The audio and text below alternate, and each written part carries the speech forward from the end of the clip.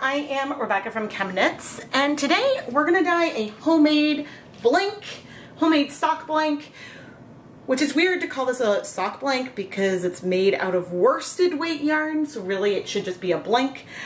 This is a blank I made on my, it looks like from the width, my Loops and Threads knitting machine, a plastic crank knitting machine that I got from Michael's.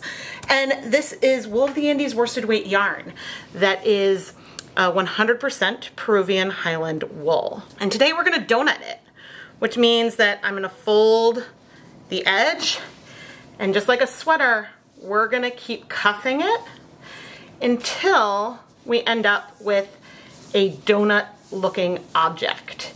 And what this does is allow, it's sort of like when I do cake dyeing, where you get some really different ways that the dyes will strike to the outside versus the inside.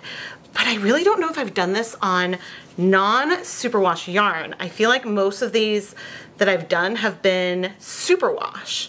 And we have a little bit of the edge sticking out. I can sort of roll it one more time so the edge is in the center a little bit. But anyway, here is the donut. Now, because it's folded, there are different areas of the yarn that will have more access to dye and less. The yarn at the outside is a little bit stretched. The dye will be able to get through a few layers out here really easily. And over the top and bottom, a little bit more easily. The yarn that is in the center, not the center like right here, but the center within like one side, like so deep in here, there's more resist. It's gonna be a little bit harder for dyes to get in, which should give us some really cool patterning when we open this up in the end. But now let's go look at some dye colors and we'll mix some things together. Today my mind is giving me a little bit of a warm color palette. I have some 1% stock solutions of Dharma's Oxblood Red, Pecan Brown, Hot Fuchsia. Oh wait, this is Jacquard's Hot Fuchsia. And then this is maybe like a 0.33, 0.4% stock solution of Dharma's Chartreuse. This bottle started with 50 milliliters of a 1% stock solution and then filled with water. So it's not as potent as these other colors, but let's mix them together a little bit randomly. I have a little graduated beaker right here, and I'm gonna pour colors in. The goal is to not have more, I think, than I definitely don't think I want 50 milliliters of dye total, or 50 milliliters should be a fine amount because the colors strike asymmetrically at least a bit. Oh, I forgot that this is the Hot Fuchsia. This color is gonna break. Editing Rebecca clarification, Hot Fuchsia does not break. It is a primary, but it strikes really slow. So in the mixture I'm mixing, the colors will likely break because some of the other colors like the Oxblood and the brown will strike faster and the Hot Fuchsia will strike slower. And so because that strikes so slowly and it's non-superwash, I don't want to use a lot because I don't want to have a ton of pink in the dye bath in the end. Back to the video. So I added, I think, less than 5 milliliters of that. If we have too much dye, then we could end up with a lot of bleeding, and we really, really don't want that.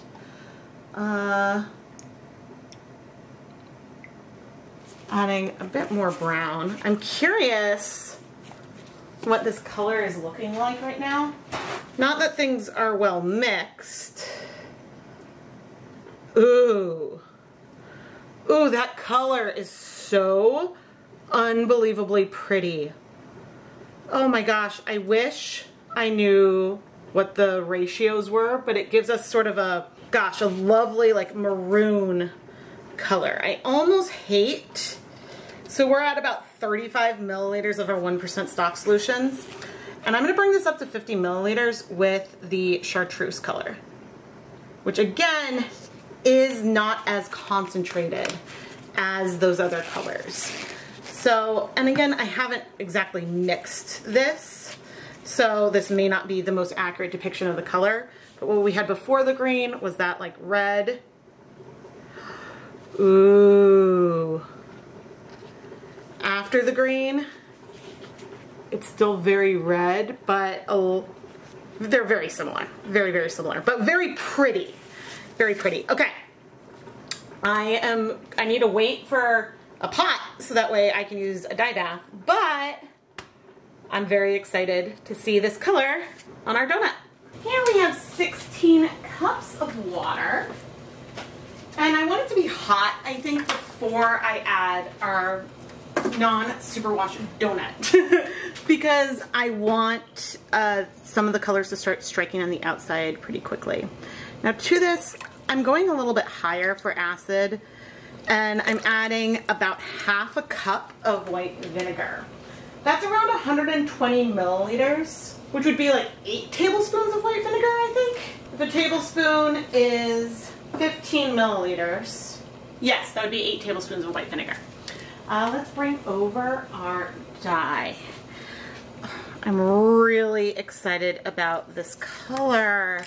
And since things haven't heated up yet, that's how I can rinse out this little plastic beaker in here. But if you want to learn more about any of the tools or equipment that I use in my videos, I will have links and affiliate links down in the video description.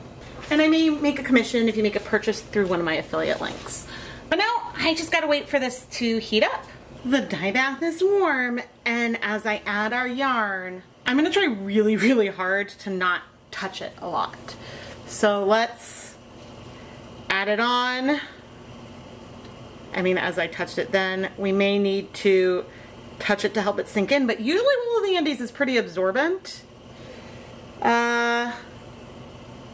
Not a lot is happening. There we go. Okay, so I did give it a little push. Hopefully this will help it continue to sink in. We're not really sinking in. It's very buoyant. So I will help. Let me grab my tongs. I know I said I wasn't going to help, but I thought that it was going to sink in like really quickly versus just sort of bobble.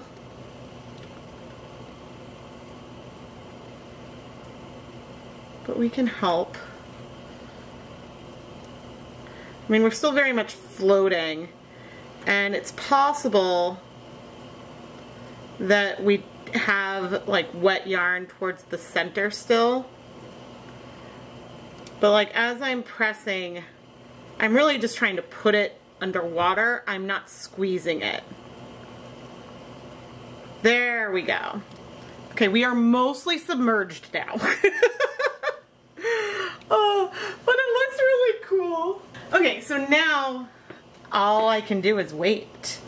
And I think I'll set a timer for 30 minutes, but it may take longer. We may need to bring in a yarn mop or something because there's not very much surface area and we have a reasonable amount of dye in here. It could just take a little bit more time for things to strike. But let's cross our fingers and wait, and I'll see you in 30 minutes. It's been 30 minutes and most of the color is in our donut, and I don't want to press my luck.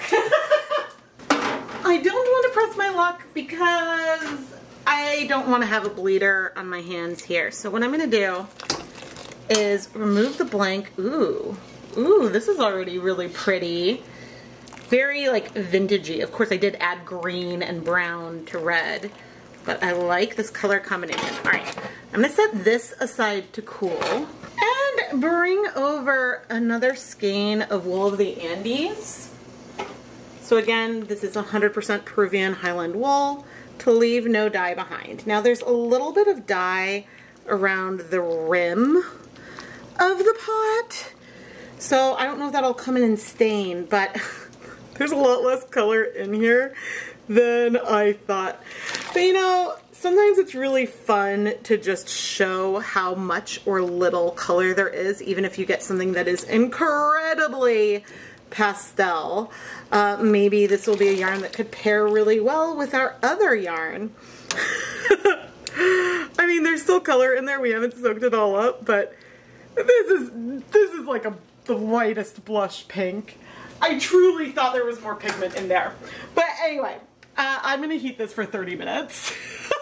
It's been 30 minutes And I'm gonna turn off the heat. I am floored with how pastel this is. I mean, this is a beautiful, beautiful blush pink. It's gonna go so well with the yarn from our Doughnut, but I really felt like there was more color there. Oh my gosh, on camera, it's looking extremely neutral. I promise there's color in here. If I need to, I'll bring more bare yarn in the end. But I'm gonna go set this aside to cool. I'll probably wash this one off camera. Here is our Doughnut, and let's untwist it. But before we do, I mean, even just look at that shift. Okay, I wanna have it so that way the right side is on the outside. Ooh, but see how the color transitions from light to dark again, and more light and more dark. Ooh, this is so pretty. Now, I don't always unravel sock blanks that I dye in the episode, but for a homemade blank, I definitely will unravel it because there are more imperfections. And oh my gosh, it's hard to show you everything right now. Once it's dry, I'll be able to show a little better, but see how we alternate dark and light patches, but the size of the dark patch is big, and it gets smaller and a little smaller and a little smaller as we go down. Oh, this worked so well. So we still have a gradient here.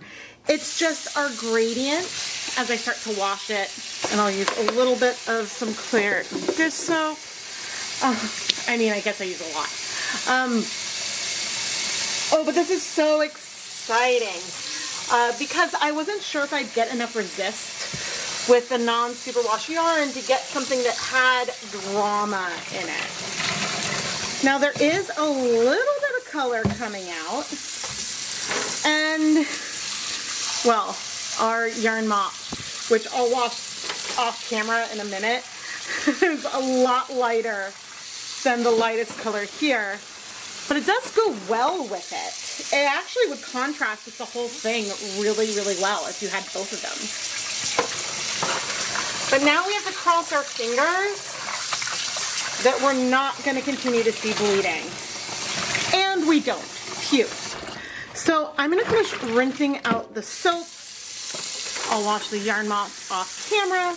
And then I'm gonna put this through my spin dryer and hang it up to dry so we can look at the full pattern and really appreciate it. Here is our homemade sock blank tube that was in a Doughnut, and look at that variation. You can see where we had the yarn on the outside and how these dark patches get a little bit smaller and lighter as we go to the inside of the blank. And it gives this like really soft self-striping, almost like gradient, fractal kind of feel to it. Now, before I forget, here's our Leave No Dye Behind skein. I think here you can actually feel the blush color that it is. And so maybe I don't need to go grab a bare skein of yarn to have in comparison. It is a very, very subtle, soft pink, but in combination with the other yarn gives a really beautiful sort of vintage feel. And I do wonder, we're gonna be unraveling this blank anyway. Okay, but if I pull this apart, we are gonna see some reverse speckles. And I wonder if that light pink color in there is the same as this. That would be cool. So now it's time for me to go unravel the blank. And I need to figure out which end. Okay, this is the cast on end, I can tell, because I can see the over under. And did I draw through just one stitch? Am I gonna be able to just unravel it like this? Yes, I am. I even put a safety line through. Now, I sort of mentioned that there might be a little bit of modeling, and you can see a little bit of that right here wrapped around my hand, and that's just because there's some resist from the stitches themselves. But anyway, I'm gonna go unravel this blank onto a nitty knotty so we can see, I guess, the color progression. Normally I don't unravel blanks, but if it's one that I made myself, I'm gonna unravel it because I should take responsibility for any snags and whatnot in it, you know? The progression of the yarn on the Nitty Knotty mirrors what we saw before.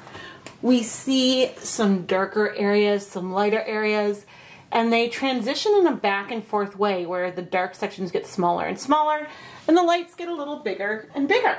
And from here you can really see that reverse speckling really, really well. Our Leave No Dye Behind skein is probably a little bit paler than our Doughnut overall, but I think that the two would pair together really, really well because it would still give you some contrast.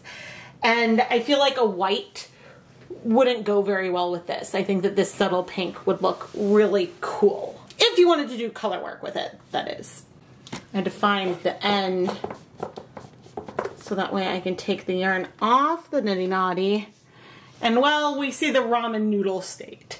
At the end of the video, I will go ahead and soak this in some water to help relax that crimp a little bit. It'll still have a little bit of wave, but it won't be as ramen as it is right now. I also popped a zip tie on just so that way things won't get tangled. But I'm gonna twist this, which will be approximately what it might look like in my shop.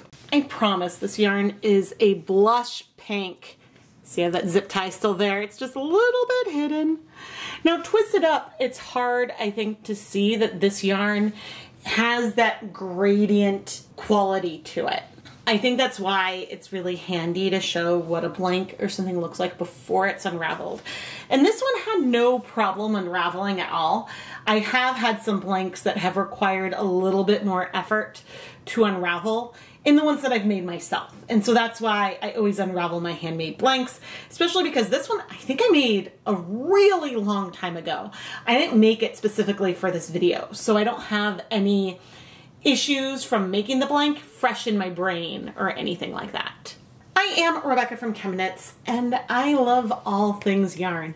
I love to play around with different techniques, different color combinations, different fiber types to explore just the different types of effects we can get on yarn. And sometimes things work, sometimes things don't work, but I try to share it no matter what because I feel like we can all learn from it either way. So please subscribe and turn on notifications so you never miss a new video. And if you want some other ways to help support the content here, go and check out the ChemKnits Creations Etsy shop for hand-dyed yarn that's been featured in my videos. I am Rebecca from ChemKnits, and thank you so much for watching.